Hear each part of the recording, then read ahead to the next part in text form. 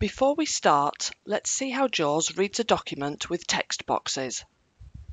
Heading Level 1: How to create accessible text boxes. Text box 1. Graphic text boxes are a useful way to create emphasis in your document. Graphic. Visually, they draw attention to a particular section of text, letting the reader know that it has special importance. Although a screen reader is not looking for the visual aspects of the text, you do still want blind users to hear the text that is being presented. Unfortunately, screen readers do not recognize text boxes automatically. It is better to use borders and shading. By doing this, you can create the same visual effect but in a way that a screen reader can recognize.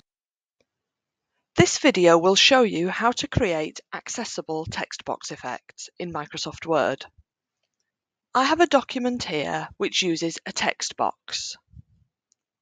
I've used the text box to create a visual effect. I want the reader to pay special attention to the words that are in it. However, a text box is not accessible to screen readers. By default, a screen reader won't even know it is there. So let's look at how we can create a similar effect, but without using a text box.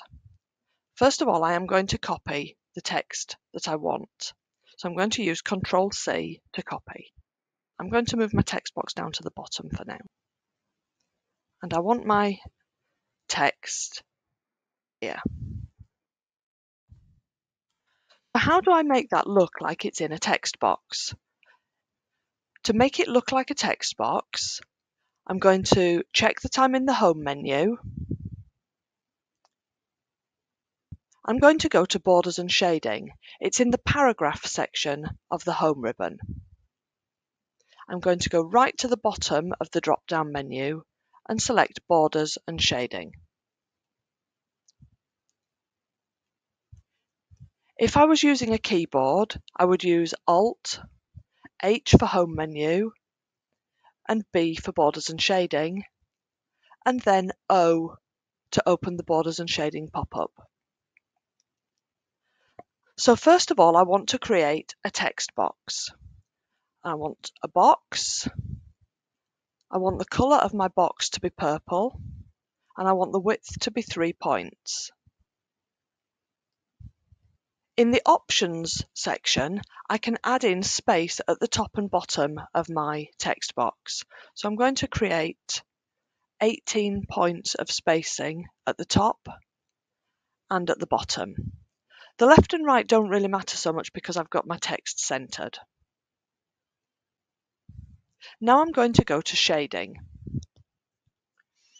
I want some background shading for my text box, and the colour that I used for the text box is actually already there. And I'll click OK.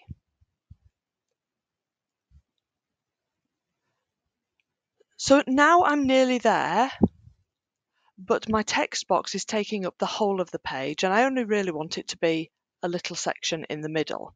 So now I want to make my text box more of the same size as it was before. To do that, I'm going into the Layout menu. I could click on Layout, or using my keyboard, I can hit Alt and P. And I want to add some left and right indent to my text. But first of all, I'm just going to make sure that I have got this highlighted. So I'm going to add some indentation until it matches my original text box. I think that's probably about right. I can see that it's 3 centimeters of indent that I've added, so I'm going to just do the same here. So now I'm going to go down to my old text box and delete it. Let's have a look at my page. So now I've got a text box effect, but a screen reader will read it correctly.